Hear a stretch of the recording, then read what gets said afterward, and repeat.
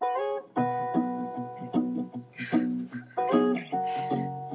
over here, Kitsy. Come over here. Watch the guitar.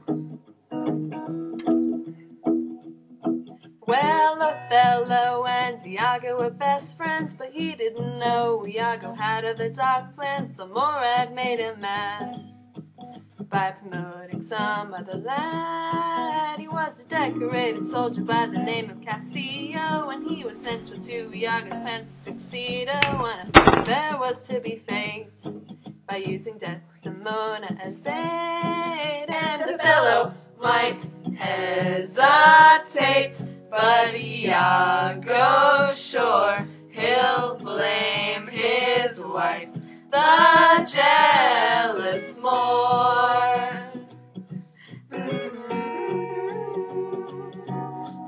Hey, hey. Well, open up your eyes and see your wife hanging on Cassio. It's like a knife stabbing you in the back. But I love, love, love her. She's given him the handkerchief that was your precious gift. What an unfaithful, awful witch. Well, it's my God-forsaken right to murder, murder, murder her. So he might hesitate, but Iago's sure he'll kill his wife, the jealous Moor. To complicate the plan, Cassio must meet his death by Rodrigo's hand. Do you want to come on? Scooch on over closer, wife, and I will end your life. Scooch about you. Whoa, whoa, oh, oh, oh, oh, ha, ha, ha.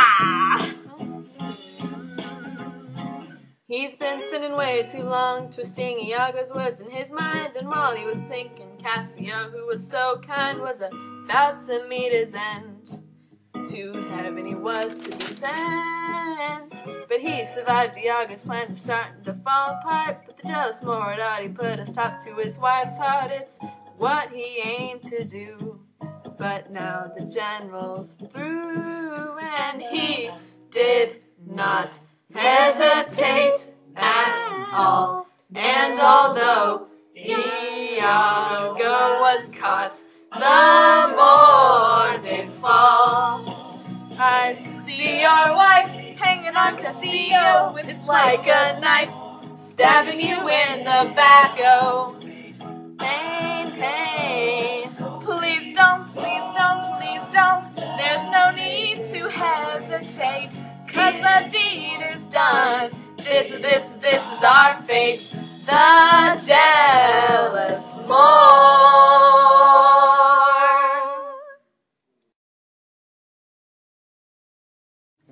But now she's dead. She's so dead, forever dead, and lonely now. I've always been told to remember this.